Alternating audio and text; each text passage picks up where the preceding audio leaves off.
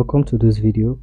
And to this video I'll be showing you how you can send and receive crypto on Bitmart. Okay, so guys, before I get started, I appreciate if you like this video, subscribe to this channel and turn on the notification bell so if I upload you get notified instantly. Also, don't forget to leave a comment in the comment section if you need my assistance pertaining any part of this video or anything, and I'll be glad to come to your aid.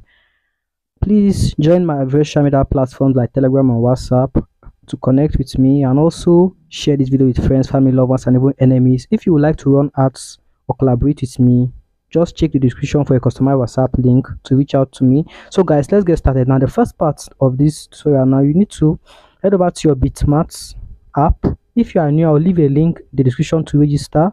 So once you enter, head over to your Bitmart. So guys, just watch this video to the very end so you grab every detail on this tutorial. So as you can see over here, now head over to your wallet section. So to send, you need to tap on spots, then select the crypto you want to send. You can tap on search and select. You can tap on search and select and search the crypto you want to send.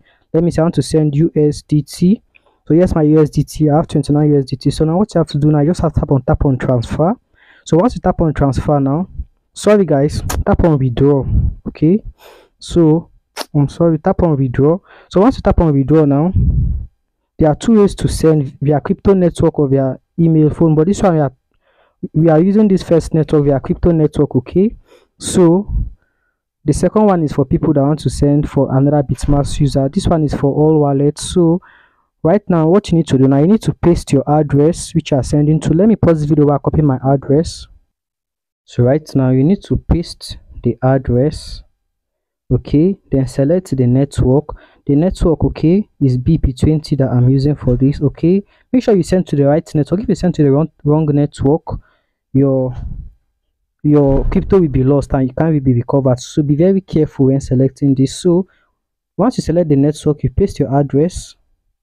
So so now this memo option I no need. So I want to send everything. If you want to send like 10, you can select 10 and they'll show you, they'll minus the fees. But I want to send everything maximum, so they'll minus the fee of over 1.1 USDT, then the rest will be sent to my address. So now tap on withdraw.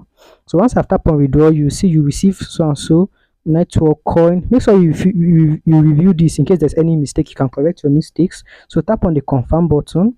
So now you need to verify your email and your phone number to be able to withdraw. Let me check my email. Let me check my email for the code that was sent.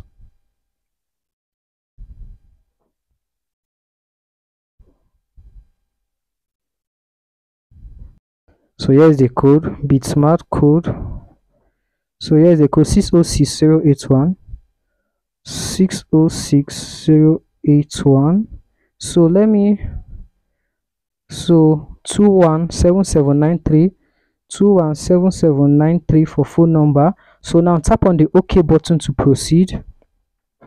So right now, as you can see, this is sending now. So as you can see now, is after it has processed, they will complete. So you can actually close this page. This will actually be processed from their own end. So we are done. So now if you want to, assuming you want to receive crypto, the same method, head over to your assets.